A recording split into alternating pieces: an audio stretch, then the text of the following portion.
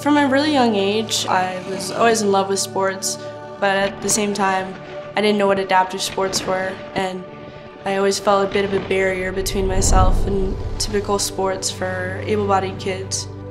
I was able to grow up alongside my older brother, Isaac Doederlein, who's been doing jiu-jitsu since he was 11 years old. That kind of helped me to create an idea in my head that anybody can do anything, especially in the world of sport. My name is Lera Doederlein. I'm a 2022 Paralympian in the sport of cross-country skiing and biathlon. I was born in 2003 in a little town in Saratov, Russia, with an immediate disability called Arthrogryposis, and it affected both my hips and my legs and didn't allow me to walk the way kids typically would. So I was immediately put up for adoption, and just about 2 years later, my now parents from the US adopted me. I was immediately put in orthotics. I used KAFOs and crutches to get around up until the age of 14. I went through 7 or 8 procedures trying to create better mobility and independence for me, especially as a young kid. It became tougher over time.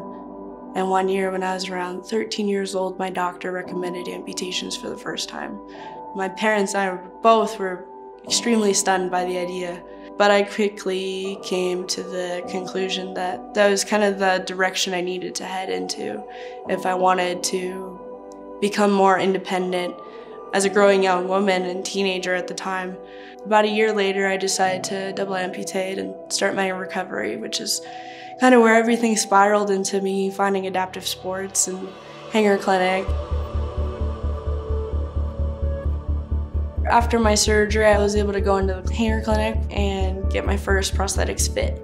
And even just that first experience with my clinician and their assistant was pretty life-changing. Having an amputee there who worked there as a clinician was really special for a new patient like me. Having that comfort of knowing somebody is going through the same thing as you is really helpful. And that's what I've always loved about Hanger Clinic is they've got so many people who are going through the same things and know exactly what kind of things you need being built into your prosthetics. The prosthetics that I wear day to day are C4 prosthetics. They're legit robots. They're just a microprocessor computer in both knees that are programmed to let me walk down stairs and ramps and upstairs and on all different terrain. I wouldn't have been able to walk in these legs without the help of Hanger Clinic.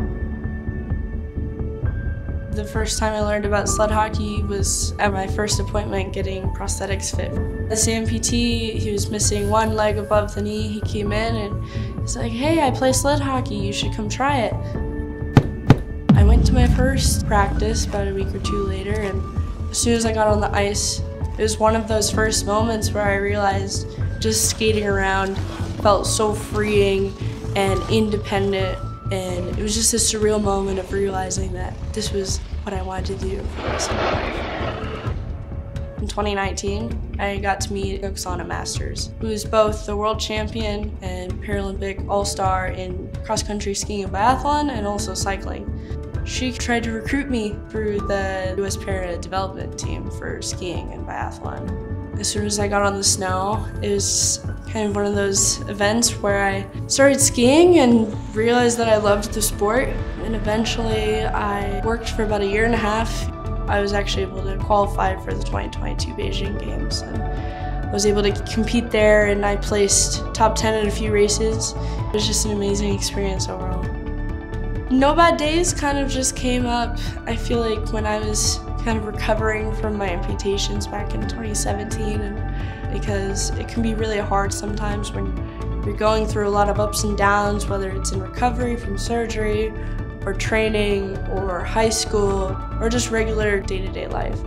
No bad days is kind of just trying to stay positive and kind of being appreciative and grateful of all the opportunities that I've had, especially in adaptive sports.